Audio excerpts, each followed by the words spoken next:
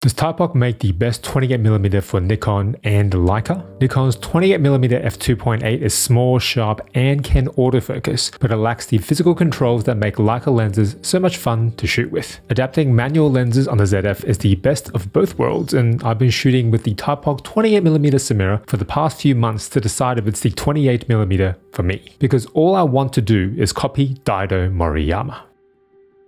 Hello, I'm Jack, this is Bokeh Therapy, and I miss Japan. Do I miss the place, or do I miss feeling out of place? 28mm should be perfect for travel photography, but for me it's too wide. Even when I had the 28 Simera in Shinjuku, the perfect lens and location combination to mimic Daido Moriyama, I ended up shooting 50mm instead. My long-term loan from Thypoch ends today, but I still have 4 unanswered questions. My friend Phil from Introvert Amateur also has this lens, and is here to help me decide if I should ship the lens back or keep it. Question 1. M mount or Z mount? Thypoch sent me the Z mount version of the 28 Simera, which I wasn't sure about at first. I shoot both Nikon and Leica, and the M mount version could have been more versatile. Infinity lock. That basically was one of the main topics of the design of the M version. It moved a lot of people because they dropped that infinity lock for the 50mm version. I have 2 vintage lenses from Leica which have the infinity lock because these lenses are from the 50s and the 60s. The problem for me is that if you are at infinity, want to focus, you have to unlock that. And that requires a little bit of muscle memory. If you are used to having a normal M lens with a focus tab like this 50 Sumilox, which does have not that infinity lock. Sometimes I had the issues that it did not unlock as I used it. Took me half a second more time to unlock it, so to say. To focus in general, I'm also not used to that focus knob. Normally by the focus tab you have this concave place where you can rest your finger.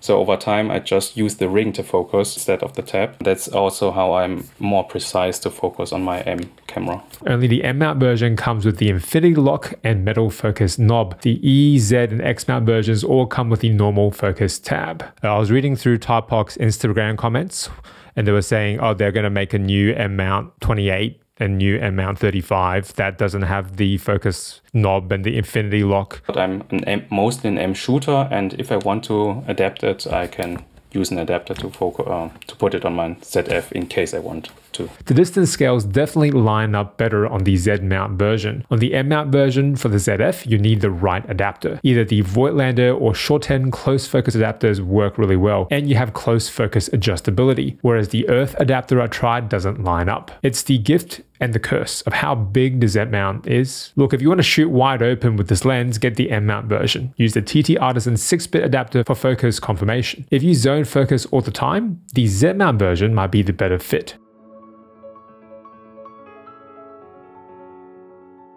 Do I miss the place, or do I miss feeling out of place? Daido Moriyama had grown tired of his own medium. His usual photo walk across Shinjuku didn't feel the same. He wanted to offer a visual rebuke of the unseemly world around him, distinct from the realistic photojournalism coming from the West. Are, Bure, Bokeh. Light leaks discarded film, the junk left over from unwanted photos. This was his farewell to photography.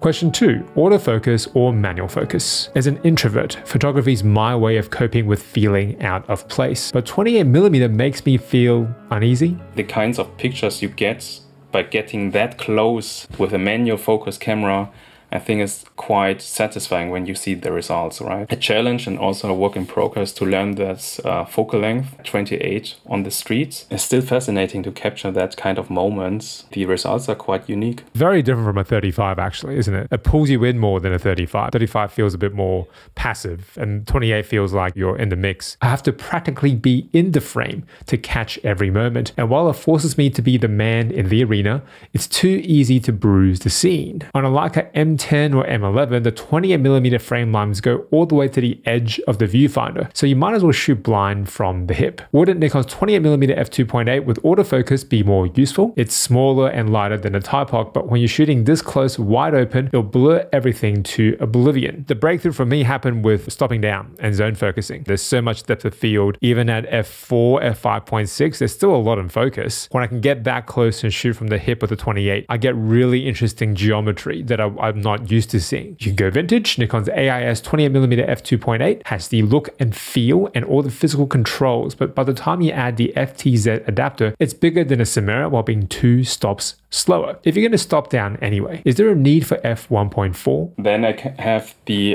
Nikon 28 2.8, which is more than enough for my most of use cases. This is the Vogtländer 28 2.8. That's just the size comparison, right? If you use your lenses 80 or 90% on the streets and use it only on for zone focusing, don't buy a fast lens. It's a waste of money. Question 3, image quality. f1.4 on 28mm does give a unique look, and coupled with the Simera's 14 rounded aperture blades and 0.4 meters close focus distance, you can get really nice fall off. I specifically realized that this Thypoch 1.4, if you nail focus at 1.4, it's a great image. You have that 3D pop. The bokeh on this specific lens is amazing at 1.4. Artistic choice, right?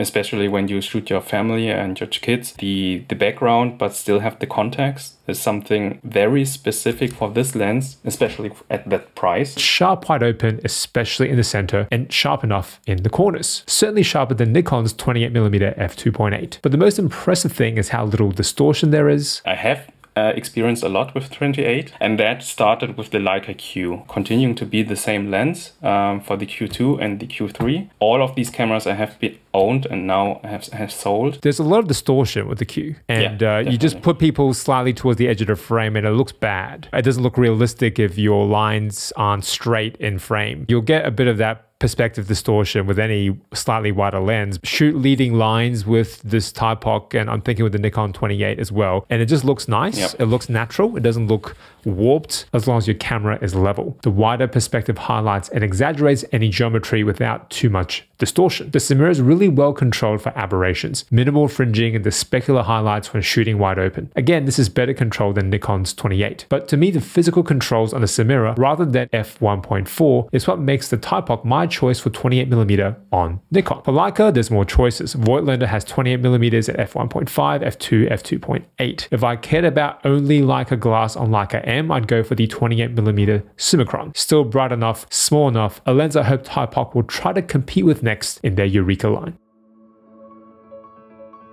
Do I miss the place, or do I miss feeling out of place? Shashin Yo Sayonara was published in April 1972, but Daido couldn't stay away for long. Driving a rundown old Toyota, he barely stopped to take each snap. His rough, grainy, out-of-focus 28mm look was on the road across Japan. So many photographers prefer to shoot alone, and isolation created arguably Daido's best work yet. Was the stray dog a depiction of the anxiety of the times, or a self-portrait of the lone hunter Daido wanted to be? Compared to the neon city lights he was used to, here Daido felt out of place. But the loneliness was of his own making. Did he shoot because he feels out of place, or to feel out of place?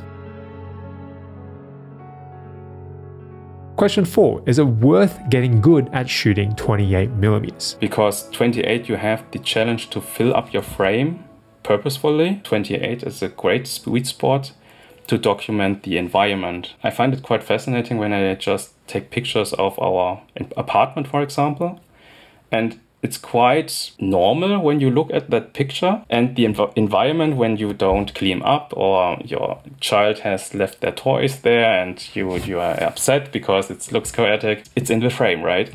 And it doesn't mean anything when you look at that picture at that moment or 1 week ago or so on. It ages well. Because when you look at that picture in 5 years, you will realize, okay, that's the apartment we lived 5 years ago. We had that furniture, which is still there. And I find that emotion quite fascinating. With the limited downtime I have and all the lenses I use, it's tempting to not bother with 28mm. Why work so hard to get each frame when a 35 or 50mm is beckoning? I don't take photos because I feel out of place. I shoot on the street to feel out of place. And it's too tempting to create from a distance, never taking that step to be the man in the arena. Your channel is called Introvert Amateur, and 28 is not an easy lens for introverts to shoot with. You do have to get closer than we'd like to get a nice image. I'm introverted. I'm mostly shy away depending on the social event, but I like taking pictures of people. So normally you would assume that, okay, if you are introverted photography, you do landscape, you do product photography, or any photography which doesn't interact with other humans. I personally just like seeing the emotions, the story, movement of people on the street, for example. The scene just changes. You just go out and then everything is new compared to the day before. Yes, we're on the street and we're surrounded by people, but we're incredibly alone. Do you know what I mean? Like, we're the only one capturing the experience, whereas everyone else is living it. So even though we're in a crowd, we're actually very isolated. And that feeling is nice for introverts to feel. We can be a little too isolated in the way that we create. Like, I don't know many street shooters who like shooting with other people. Like, I prefer to shoot by myself. A stray dog wandering the big city. An introvert who wants to be alone. But nothing beats a subject to ground each scene. While I'm sending this Thypoch 28mm Simera back, I'll be adding the M mount version to my bag because 28 forces me to get close, to fight against my isolationist instincts, because we don't have to do this alone. It just takes one step to close the distance.